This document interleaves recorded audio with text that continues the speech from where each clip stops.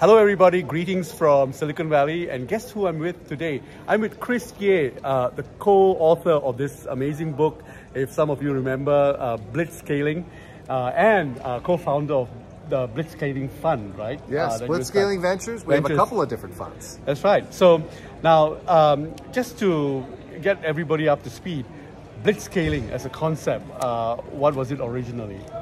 The idea behind Blitzscaling is that when we have a valuable winner-take-most market, the best strategy is to prioritize speed over efficiency to win that market. So we see, for example, the way that Uber was able to win the market for ride-hailing in this country and around the world, or the way that a company like Airbnb was able to become the dominant player in hosting people in your homes. These are examples of blitzscaling, and we see it happening even today with companies like OpenAI. So the thing is that this book was written in 2018. What I thought was like the tail end of the platform era, and the companies that you mentioned, the game plan was really to onboard as many customers as possible and then monetize them. And that's what venture capitalists were looking out for, and the idea was to be quick and scale quickly.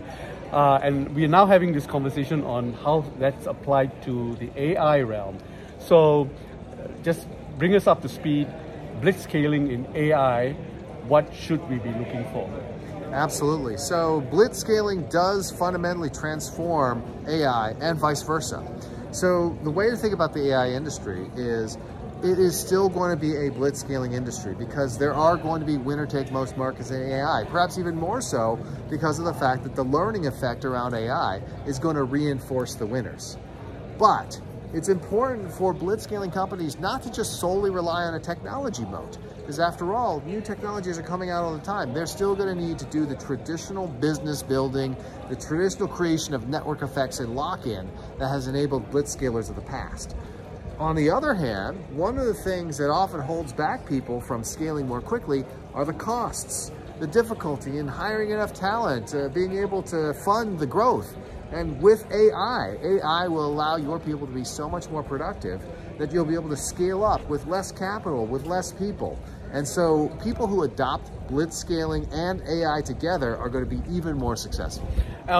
Something that you did to the AI ecosystem was to sort of classify them into foundation players, into application layer, all of that. Can you give us a sense of, how you sort of pigeonhole the different AI players that are coming on stream, and how they're different from each other and what value you put on them, and which ones are more, susceptible to blitzscaling than others?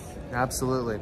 So what you're talking about is the AI technology stack, which has been defined by one of my other partners at Blitzscaling Ventures, Jeremiah Aoyang. We begin at the bottom with the data layer.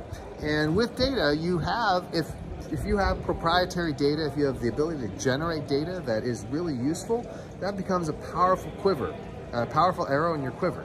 And so people at the data layer are going to be very successful because AI companies are going to need that data in order to train new models, in order to be more and more effective. Above that layer is the infrastructure layer. So think about a company like NVIDIA, which is now one of the most valuable companies in the world. That's because its chips are fundamental to AI infrastructure. And there will be other infrastructure plays that resemble the classic picks and shovels companies like a Cisco Systems or an Intel from previous generations. Sitting above that is the layer of the foundational models, the OpenAIs, the Llama 2s and the like. And these are also going to have blitzscaling characteristics because when you achieve scale with these and you are able to then get more and more users coming in, that user data allows you to improve them faster than the competition can. And then finally, at the top layer, sitting above all of this, we have the AI applications, which is where most of the companies being started are. It's very hard to build a fundamental platform. It's a little easier to build an application on top of it. So most companies are going to be application companies. And then also autonomous agents, an emerging space that people like Mark Benioff, the CEO of Salesforce, are saying are going to be the future of AI. So these are all some of the different areas within AI. They have different characteristics, but there's going to be big winners in each. The winners at the foundational model layer are largely already decided. Same with some elements of the infrastructure. Like, it's going to be difficult to displace NVIDIA, but many of these places are still up for grabs. Now, you started a fund, or you're starting a fund looking at some of these players. So there will be like thousands of players at the application layer, and you just said that the foundation layer, the winners are probably clear right now. And Mark Benioff layer, what was it again? Mark Benioff of Salesforce talked about how autonomous agents are going to be the next wave of AI. Autonomous agents means, are these plug-ons? So think about it. If you have something like ChatGPT, you ask it a question, it gives you an answer. With an autonomous agent, you just give it some basic instructions, it goes and acts on its own. So let's say you want to use ChatGPT to book an airline flight.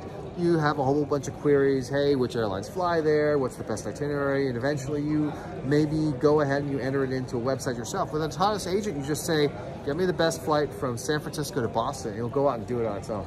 Okay, and your fund, how is it going to be invested? How big is it going to be? And who's going to be invested in it? Yeah, so our fund is going to be investing in seed and Series A companies in the AI space.